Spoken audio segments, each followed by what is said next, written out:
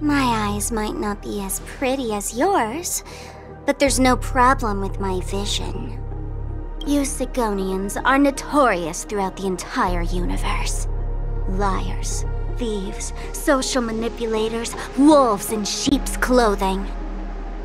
You're really, I say, you belong to the space under the manhole cover, not in a dream. There's one right over there. Off you go. I'll pass.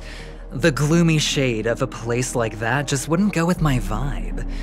Dreamville is frivolous, vain, and flashy, and that suits me just fine. Also, it never rains here. My outfit is too expensive to be exposed to the elements. Cut it out and go home, you slick talker. We are fools, but we aren't stupid. We aren't interested in playing the friend game with the lapdogs of the IPC. Really? You've never been friends with anyone from the IPC? Do you think I know nothing about the history of penacony? Don't drag me into your banal office politics!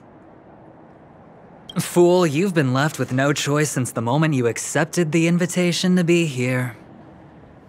You better pick a side while you have the chance.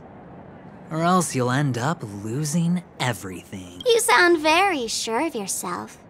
Looks like you've already convinced that chicken wing boy from the family. How did you do it, little peacock? Did you strip yourself naked, apologize to him on your knees, and promise that the IPC would never harm penacony? Friends? Oh, please. You guys only treat others as your bargaining chips. Oh, what's wrong with chips? In any gamble, the only players that will never be on the losing side are the chips.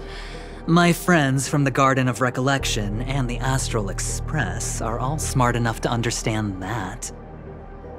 But the smarter ones wouldn't have joined the game in the first place. See? I'm smarter. Listen, little peacock. You've been invited by the tavern before, too. If you want the masked fools to get on board, you need to figure out what it is the laughter wants. Here's a hint for you. Since you can't convince anyone, why don't you find a rock to be friends with? At least a rock won't be able to refute your arguments. So long! Thanks. I'll keep your advice in mind.